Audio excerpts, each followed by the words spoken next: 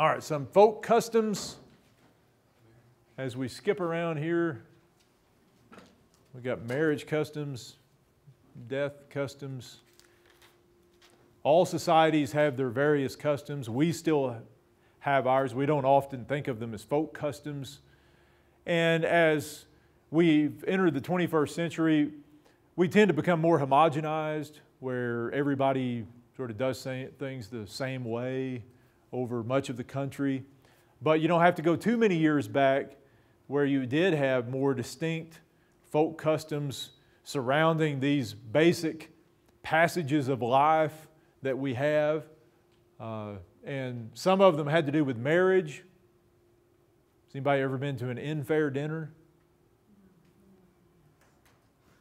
An inn-fare was generally something that took place the day after a wedding. Now we're talking about the days before honeymoons, when the honeymoon was plowing a field or something like that. But inn-fares were very common into the 20th century in the Ozarks. They were often held at the house of the family of the groom. The day after the wedding, you get together and have this big dinner. Again, in the middle of the day, sort of dinner. That's when you have dinner in the Ozarks. And it was called an inn-fare. I'm not really sure where the word inn-fare comes from, but these became pretty common affairs where the entire family would come, extended family would come, and I've seen photographs of inn-fare dinners where it looked like there were 50 people outside of a little house. And in these cases, you would usually eat out of doors because most people in the Ozarks didn't have a house that big. Maybe part of the reason they tended to get married in warm weather. I'm not sure, but inn-fare dinners were pretty common. Also common, and you still hear about these every once in a while, the charivari. The charivari or charivari. This was a custom that was long practiced in the Ozarks that has roots all the way back into the Middle Ages of Europe, specifically in France with the name charivari. And the Cajuns still practice the charivari, I understand. But in the Ozarks, it was always known as a chivaree. What did people do at a chivaree?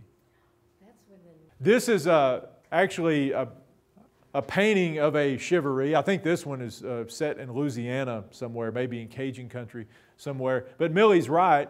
A chivaree is basically just pestering the dickens out of newlyweds. It's usually done on the night of the wedding, again, in the days before honeymoons and maybe what sparked honeymoons. Let's get out of here so these devils will leave us alone. But it's always done at night, and you usually wait, wait till, maybe an intimate moment. And part of the purpose is to disturb whatever's happening, in the newlywed bedroom. And just in general, it's another opportunity for men, especially for young men, but women can participate in these too, to get out and raise Cain and maybe get drunk. That would be part of it for You some. don't leave until they feed you. And that is part of the old tradition, is that you're wanting them to present you with food. And so for people who were used to this in the Ozarks, usually they would have something ready. They would be waiting. Now eventually the chivaries sometimes can get a little rough.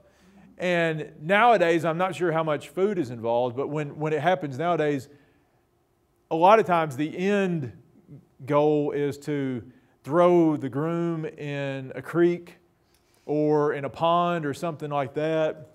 It's to cause some kind of havoc like that, and not necessarily do anything to the bride, but especially if it's young men, the friends. A lot of times it'll be the friends of the groom, brothers or something like that.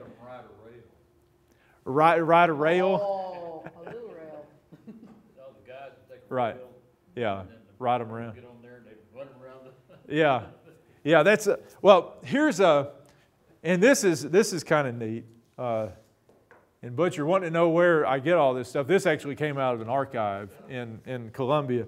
But this is a really unique letter. It's one of the few detailed descriptions of a 19th century Ozark chivalry that I've ever come across. And this guy, as we'll see, was not happy about it. This was a letter written in 1888. And the letter, I'm not going to read the whole thing, so it's a long letter. The letter writer is a fellow named G.B. Schubert. And according to the letterhead, he was the collector of Camden County. And Camden County is up in the Lake of the Ozarks area. Not the My Name is Earl Camden County. You remember that show? But Schubert, and he's writing to a former governor of Missouri named J.W. McClurg, who also lived in Camden County. And they obviously knew each other from Republican political circles and that kind of stuff. So he writes, "Dear Sir and Friend, let's see, your kind letter of the 18th came to hand last night.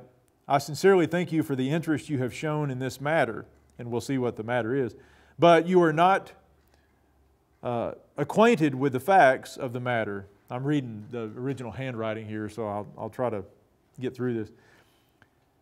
"The object of the crowd, the chivalry crowd, was to take Mr. Agee out and put him in the creek. This was their intention beyond the possibility of a doubt. It has been acknowledged that when my wife and Mrs. McIntyre were putting the bride to bed," this sounds kind of like some sort of middle-age custom, but that apparently these two women were preparing the bride for her marriage bed. "There were some of the hoodlums listening at the door and trying to pry in at the windows. We had expected them to come and had refreshments to treat the crowd." So they had the food ready to ward off the hooligans. Here's your food, now get out of here, that kind of thing. "But instead of coming in like men, the first thing we knew, they were at the back side of the house firing guns, ringing bells, beating on the house, throwing gravel against the windows and rocks on the roof of the house. My wife and Mrs. McIntyre's children were terrified. They then ran around the house more like demons than men, and though the front door was opened for them to come in, they still kept it up. And going around the third time, I could stand it no longer and went for them, and I only went for them barehanded. It is said that I fired a shotgun at them, which is false. I have not owned a gun of any kind for 6 years, nor I had not borrowed any, nor there was not gun in the house of any kind except Smith & Wesson revolvers." I'm not sure how that, he obviously owns Smith & Yeah, that's not a gun, but let's semantics here. "Which show for themselves that the cartridges have not been disturbed for 6 months at least." So he's denying the rumors that he shot at these chivalry guys. "The next day at school, my son George learned that it had been made up to run around the house 3 times and then break in the door of my daughter's room and take Mr. Agee out and dunk him.